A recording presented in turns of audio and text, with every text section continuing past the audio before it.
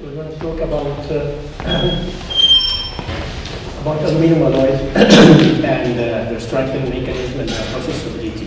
This is the outline of the presentation I just wanted to give you today. I'm going to talk about, let's say, a summary about the strategies we need to adopt to control solidification, and then among them, addition of inoculants will be focused particularly.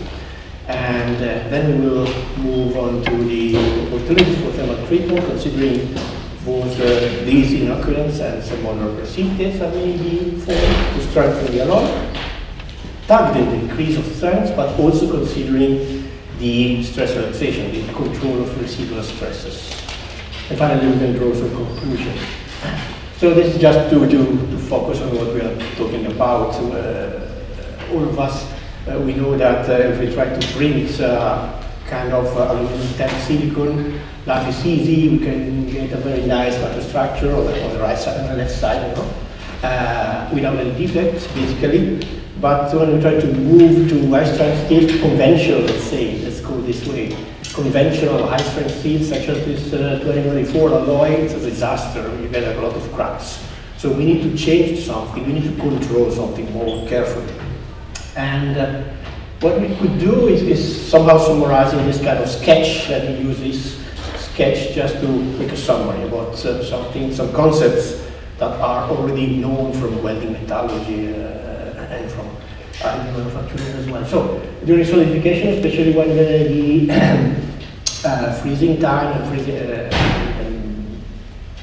solidification interval is quite large, you see that we can get the growth of quite long columnar grain, and here we get the generation of very long channels of liquid in the very last stage of solidification. And when you start accumulating residual stretch shrinkage stresses, then you can get cracks.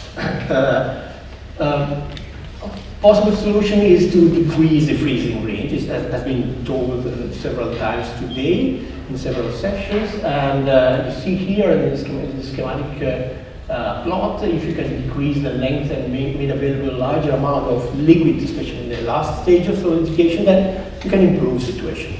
Alternative strategy is to generate somehow the condition for nucleating many grains in the liquid, using inoculants to create equiax grain, replacing the columnar grain, so that in the very last stage of solidification, the liquid film can be distributed more homogeneously in a less critical distribution.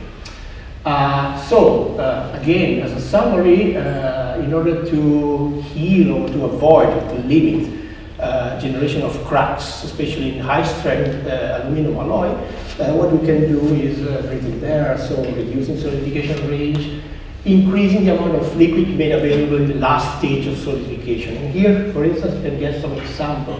Aluminum 4 copper is just an experimental alloy we generated in our laboratory, and nothing special, just an exercise. And you see that you can get a lot of cracks after laser beam powder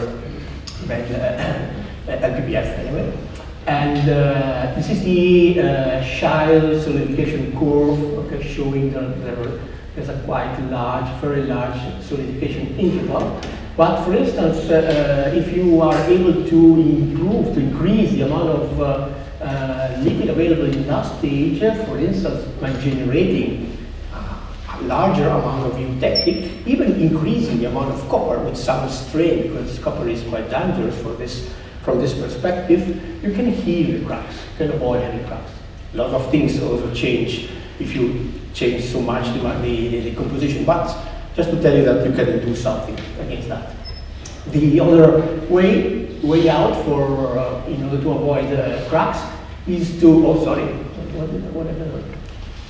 is to use some inoculants such as titanium boron, which is a well-known inoculant for casting alloys, for aluminum casting alloys. Again, from the solidification curve, you see that titanium boron is available in solid form already at very high temperature, with the cooling down. You still have this these particles, then in the last stage before aluminum solidification, you get aluminum-3 titanium. Usually you get an excess of titanium in those alloys in order to help nucleation of new phases. And from here, you get nucleation of the alpha aluminum starting from those nuclei, which is quite useful. And this is the resulting microstructure, which is very nice, with lots of tiny equiaxed grain. Alternative solutions are, and again this is well known, the use of scandium or scandium and zirconium or even titanium in order to produce L-12 type particles that match very easily and very conveniently the aluminum matrix in order to promote nucleation of the grains. Scandium is well known. Scam alloy is the first alloy it comes in my mind that uses this strategy. They proposed this alloy lots of years ago. But scandium is quite critical. It's a critical raw material for Europe. It's very expensive. So it has a lot of, let's say, drawbacks. You can also use zirconium replacing scandium or in addition, so together with scandium. If you compare the two binary phase diagram, aluminum with scandium, aluminum with zirconium, then you can see that they do have a quite similar shape, not that much, because this is a detective. Oh, sorry, I'm always wrong in pushing about this. This is a very technical. Anyway, but it doesn't matter. You see that there is a kind of solubility limit from the liquid in order to create the new aluminum-3 scandium rather than zirconium phases. And good point is that in order to be effective in nucleating new phases, you have to stay this side of the phase diagram or this side of the phase diagram. It means that you need to use at least, what I mean here, 0.5 or 0.6% scandium, weight percent scandium, or at least 0.1, 0.2% zirconium. Or you can mix them together and make a combination of the two, so you can save scandium and add zirconium instead of it in order to be effective in nucleating new phases from the aluminum matrix.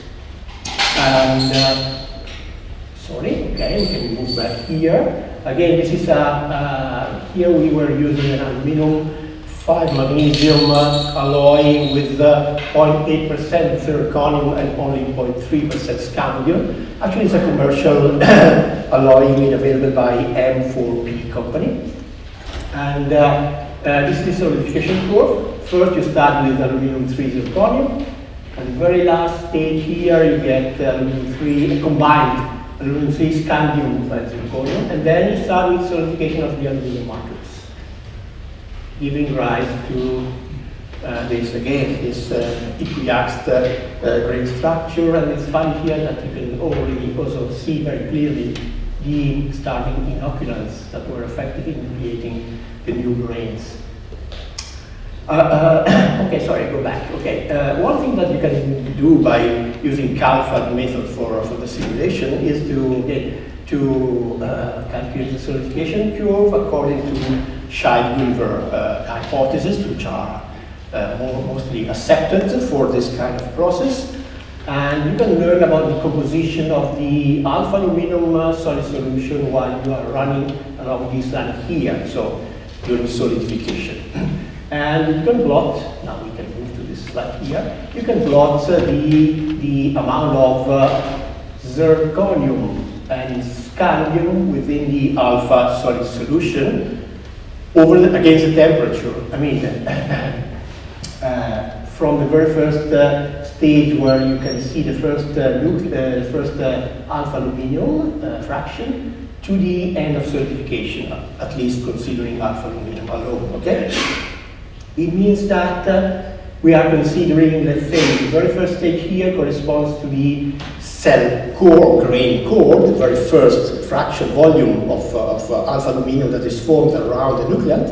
And then, while moving down here, and while moving down around this, along this scale here, then you can see different composition. Okay? We discretized somehow the different layer, okay? the grain, and we can get an information about the composition step by step from the cell core or grain core, sorry for the name, down to cell boundary or grain boundary. And then you can translate. Then you can make another calculation considering the precipitation behavior with this kind of grain, let's say, chemistry of the grain, or gradient of the chemistry of the grain, using Prisma. For instance, in this case, in the graph in the center, we can see the aging at 350 degrees and plot the volume fraction of the scandium and zirconium-rich particle against the time. So again, consistently with a different color, we can see that at the grain center, grain core, we expect to have a given incubation time and then a quite large amount of particles that potentially can grow. Okay? And then you can progressively move to the grain boundary, where close to the boundary you still have some solid particles at the very beginning, or I don't know, in a very, very short time, theoretically speaking. And while the amount of available elements to form particles is a little bit lower. So, all in all, you can imagine that there might be within the grains a given precipitation behavior, and this is also translated or results in given, let's say, hardness evolution over the time during aging at 350 degrees. So, keeping the same example, 350 is the red dashed line which goes through this trend here. But also you can have different trends with slightly lower or slightly higher temperatures. Now, we should move in the second part of this talk to, let's say, to other kind of maybe commercial alloys. Quite often you see in the portfolio of companies and startups, big companies or startups that are selling powders, aluminum powders, some kind of almost standard alloys, talking about 2000 series, 6000 series, 7000 series, plus something, plus titanium boron, plus zirconium, plus scandium, in order to heal cracks, to prevent cracks, right? And it's quite interesting to consider this kind of double type of aging behavior we may face. Sorry, I could say that's not scientific, it's my choice, but I was just considering that we can have to deal with two types of precipitation, let's say. Let's put it this way. One type of precipitation concerns aluminum-3 something, scandium, titanium, zirconium, combination of them, which of course takes place at high temperature, 350, 400, 450, and so on.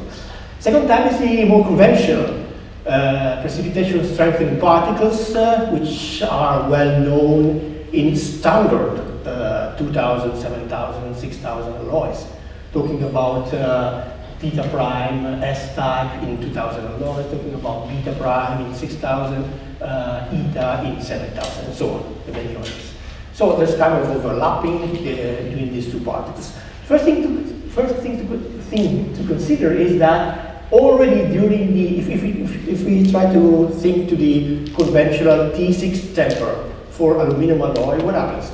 Already during the, let's say, so-called solution annealing, carried out at high temperature, we already have a kind of precipitation referred to the first type of, the first type of precipitate. So already during the so-called solution annealing, we get precipitation of aluminum-3, scandium, aluminum-3, titanium, and so on.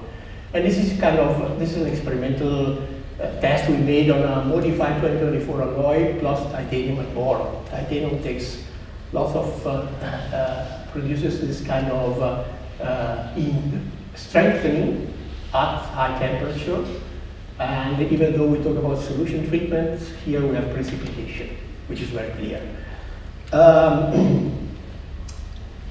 Second point to consider is that for the second type of precipitation, so the usual theta prime, beta, and so on, we need to, again, to find out the right strategy.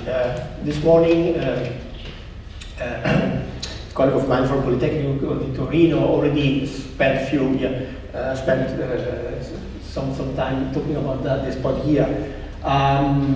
The structure that comes out from laser particle fusion is very fine, very nice, and is the result of a very fast cooling. Okay, so we can presume that we can have already lots of elements in solid solution. So it's already super saturated. When we do conventional T6 treatment, solution annealing again, we destroy this very nice structure. It's a pity actually. So the big question is it really, do we really need to do solution annealing again? Is not, we already have a super saturated solid solution. And then also we can consider that the repeated thermal cycles, they produce already a kind of heating or in situ heat treatments. We can exploit that somehow if we want.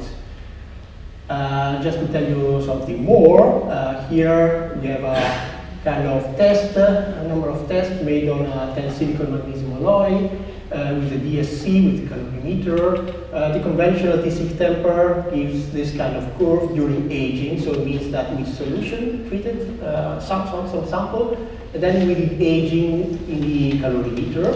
You see the two expected peak corresponding to the strengthening particles. And if you do the same on as-built sample, so without any prior solution treatment, actually you get the same. It means that no need for doing the solution treatment. If you repeat the experiment using an as-built sample, that which was produced by printing with the hot stage, with the hot platform, already at 160 degrees, so already at the aging temperature, flat line, meaning that, there is no reaction, there is no further precipitation, there is no need of doing the aging. This is consistent with the images here and with the increasing hardness when we do the aging on the as-built sample with the cold plate, and no need, nothing takes place, of course, when we use the hot stage or hot plate. Just another point, and then we can close.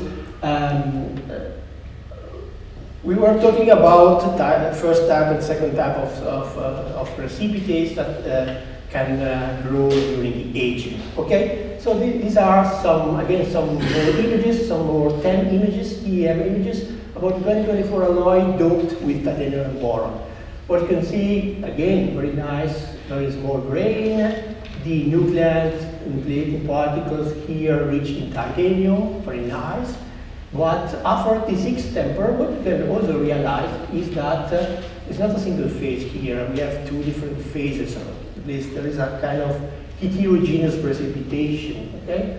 And you can recognize, but many evidence, but here, for instance, I was putting the microprobe analysis.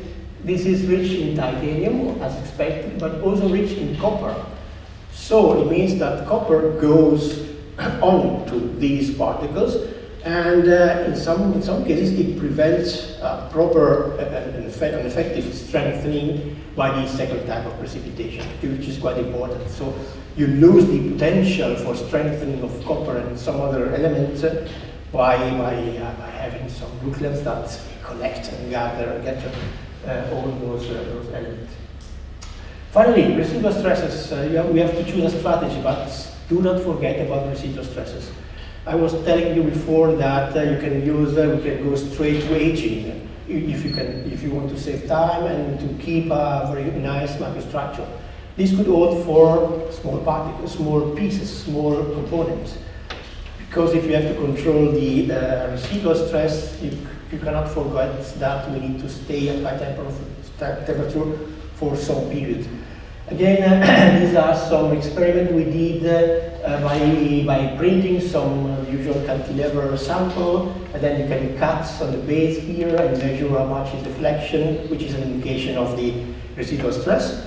But also we double checked by using a diffractometer to measure residual stresses, and that's what comes out. As-built material has a lot of tensile residual stresses. You can do T6 temper, and you can erase or modify and reduce dramatically the residual stresses. This is a good point, but you know, you lose some potential somehow. Talking about high temperature aging in order to promote the precipitation of the aluminum scandium, aluminum titanium, aluminum zirconium. Here you can see that high temperature aging is already able to reduce the residual stresses down to very low value. So there are a lot of, let's say, parameters and issues to be considered.